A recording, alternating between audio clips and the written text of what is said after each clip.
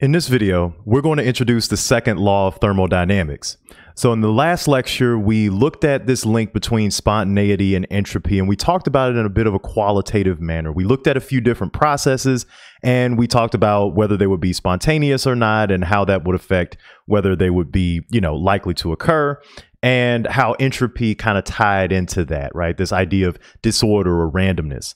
So the second law of thermodynamics is going to add a layer on top of that. It's going to add a solid foundation to this link between spontaneity and entropy. So what the second law of thermodynamics states is that in any spontaneous process, there's always an increase in the entropy of the universe, right? And this language here is very careful, right? The entropy of the universe.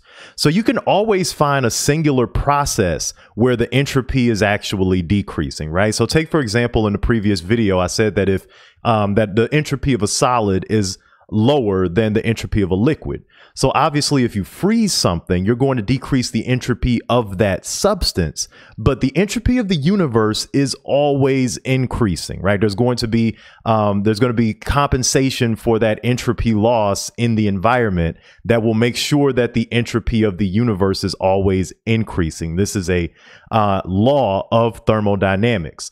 So entropy of the universe is always increasing. So the entropy of the universe is actually the change in the entropy of the universe is going to be equal to the changes in entropy of the system and the surroundings. Keep in mind, there's a fundamental principle of thermodynamics that you always have to determine what system you're studying, and then everything else is deemed the surroundings, right? So this delta S system would be the change in entropy for your system. So whatever thing you're going to describe thermodynamically, whether it's a chemical reaction or a gas sample or what have you. And then this is the change in the entropy of your surroundings,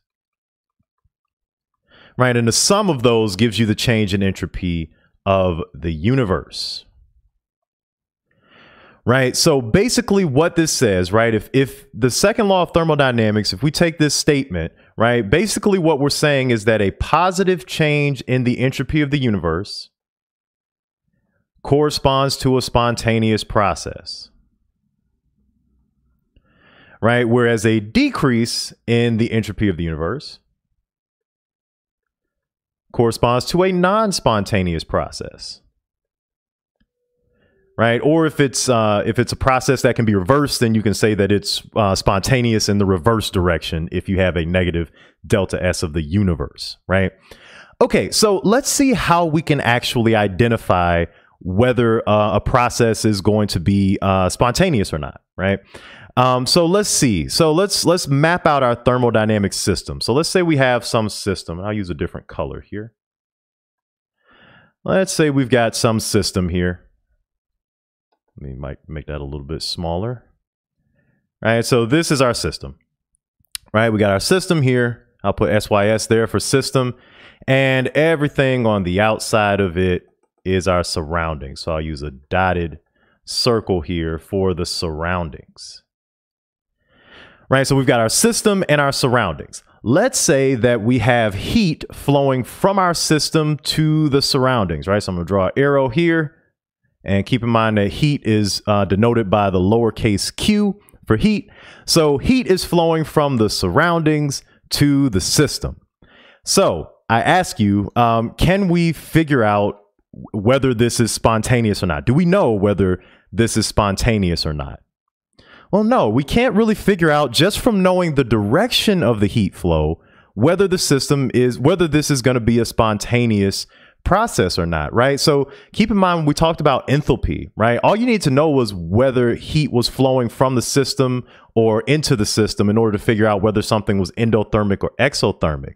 But here we can see it's a little bit more robust because we have to know the magnitude of the change in heat from the surrounding to the system, or else we can't really say whether this is spontaneous or not. I mean, there might be a increase in entropy of the system, but how great is that change? Is it enough to overcome the loss in entropy of the surroundings? It's going to be dependent on the magnitude of all of these things.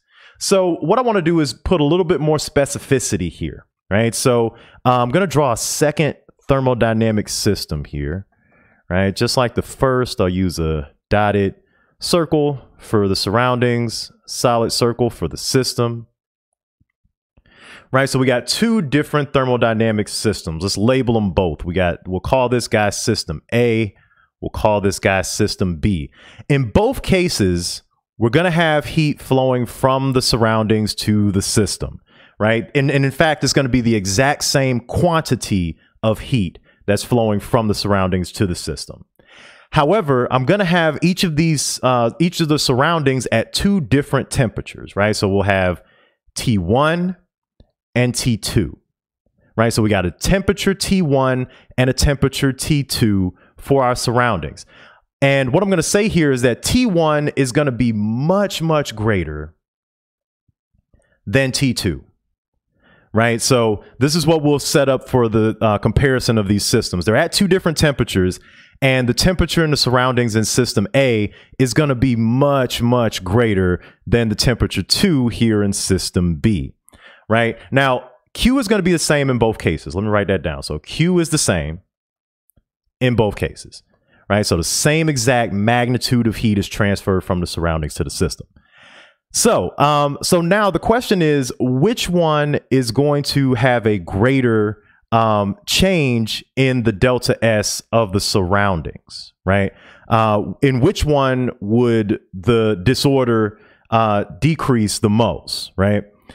So in order to answer this question, right, we have to figure out which one of these temperatures is greater. We know that it's temperature 1. So that means that the magnitude of the change in the surroundings is actually going to be much greater in temperature 2 since it's the lower temperature, right? So the magnitude of delta S of the surroundings is going to be much greater in system B than it would be in system A because it had less thermal energy to begin with, right? So it's giving a certain amount of heat, but it had less thermal energy to give in the first place. So that's going to have a much greater effect on its entropy. So the example that I like to use in this case is, let's say that you have two friends and you ask both of those friends for $10, right?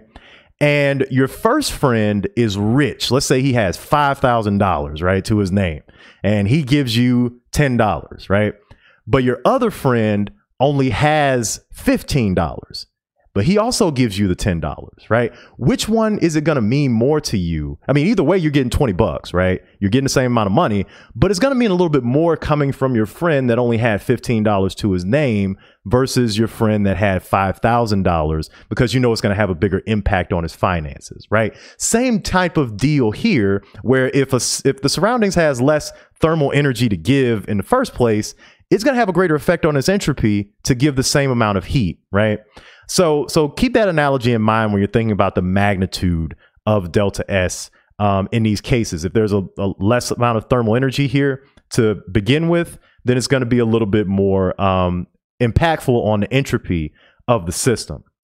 Okay, so we see here that it not only depends on the amount of heat transferred, it also depends on the temperature, how we calculate delta S. So that leads us to an equation. So if we want to calculate the entropy change in the surroundings, right? So if we want to calculate delta S of the surroundings, right, we're going to have a ratio between the quantity of heat released by the system, right? So I'll say quantity of heat. And this is typically in joules, but it can be in kilojoules or whatever energy value that you're using to quantify your transfer of heat. So the quantity of heat that's released by the system over the temperature, right? The temperature of your surroundings.